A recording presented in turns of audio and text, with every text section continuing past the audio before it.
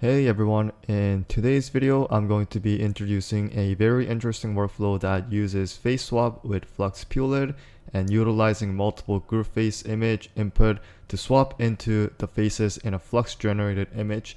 This workflow automatically detects faces from the original Flux generated image and masks them automatically, and this means the user doesn't need to manually use the mask editor for in-painting.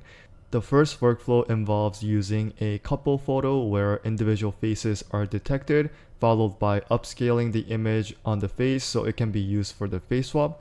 The second workflow allows multiple input images to be uploaded. I decided not to combine them into a single workflow because that would require building a switch to control the path, which was a little bit too complex to implement. I'll go through each workflow in detail later, but briefly, the workflow first generates the image using the Flux Guff model. For the prompt, you would need something like generate superhero portraits with one male on the left and one female on the right, similar to the group input image. The next step is segmenting, which automatically masks out individual faces using the ultralytic selector provider node. I'm using the B-box face model to create a bounding box around the faces, and the SAM model then utilizes this bounding box to create an accurate segmentation for each face. The resulting masks generate a list of all detected faces, which can then be individually selected when using Pulid. In order to set up Pulid, we need to follow the Pulid Flux 2 repository. This custom node is an upgrade from the Pulid Flux 1, and we're going to be using version 0.9.1 model instead of the 0.9.0, which is an older version. You can simply go to the custom node manager and type in comfy Pulid and install the second version listed.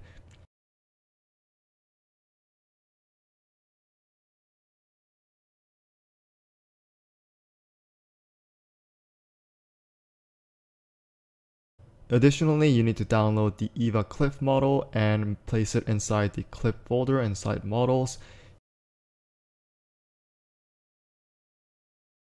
You also need to install all the models that end with .onnx and put them inside comfyui/models/insightface/model/antelope-v2 folder. Lastly, download these three models and place them under comfyui/models/facexlib as shown here. Now let's go to the workflow. I'm going to be first loading up the group image workflow, and I'll run through the nodes in detail. As mentioned in the introduction, this section involves running the Flux Guff model and generating a realistic portrait image. You need to generate an image that matches the structure of the group input picture. For example, if there is a female on the left and a male on the right, the prompt should be structured accordingly, and once the image is generated, it is then inputted into the SAM detector for accurate mask segmentation of the face. I'm using the B-box detector to first detect the image, followed by the SAM model. After the SAM detector finishes, the mask will be generated in lists like this in preview node. The mask will be detected from left to right on the original Flux generated image, and you can see the mask matches the facial structure from the original image. Once the mask list is generated, I'm using the select nth mask by the Inspire custom node to select each mask by index. The index 0 means we're selecting the first item in an array, as is common in programming. Moving over to the right in the Pulid face detector from the group photo section, we load up the couple photo as input image. We are detecting faces from left to right, meaning the Pulid Flux detector will identify the faces sequentially from the left side to the right, and there are different options to choose from depending on the structure of your group image. If you want to start detection from top to bottom instead, there's an option for that as well.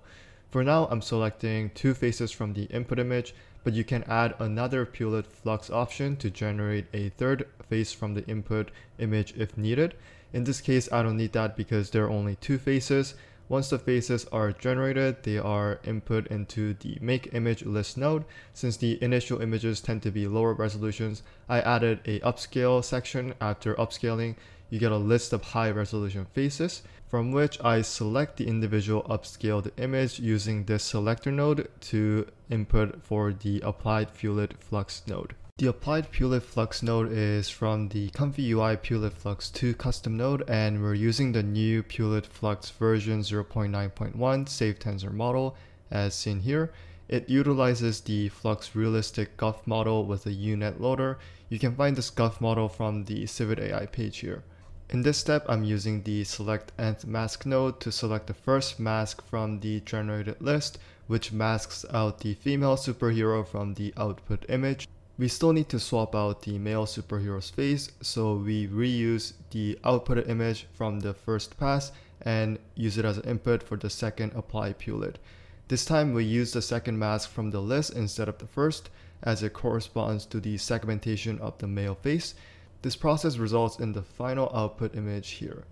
If you need to swap a third face, simply enable the third apply Pulid pass and ensure that you generate 3 portrait photos instead of 2. Now I'm going to open up a slightly different workflow that uses 3 input images. Instead of using the Pulid Flux node to detect individual faces in a group image and selecting them for input in the Apply Pulid node, this method allows you to upload 3 separate face images. Each inputted image is then passed sequentially to the Applied Pulid section to generate the final output image. This workflow is useful if you prefer to upload individual face images rather than using a group photo. I've uploaded the second workflow to my GitHub profile so you can check it out there.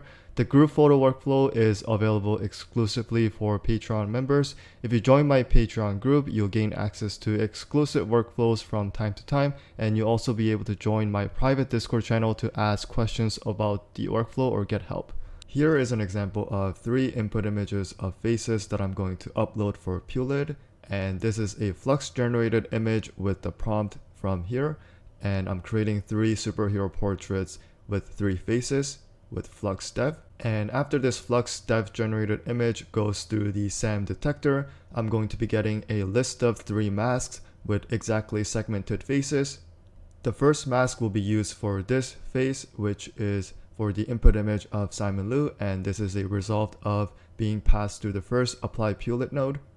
And we're going to be using this second mask to generate and face swap the third person with Steve Jobs, and this is a result. I can see the result is a little bit different from the actual face, but I think it's because it's not transferring over the actual glasses.